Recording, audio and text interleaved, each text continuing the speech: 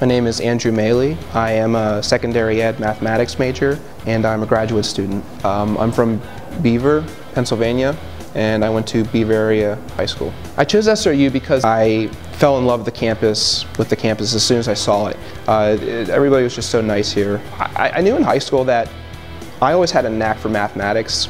I wanted to teach higher level math, so I figured that I would try the secondary ed major and see where that took me. There are a lot of professors that I had the chance to work one-on-one here at Slippery Rock, especially in the math department. They're really helpful. They're really nice individuals, and they're all geniuses in their field. The more I talked to them, the more I got interested in math. So I have to say that they kind of inspired me to further study mathematics. These people had really a passion for math, and I didn't feel as weird when I saw other people really like math as much as I did.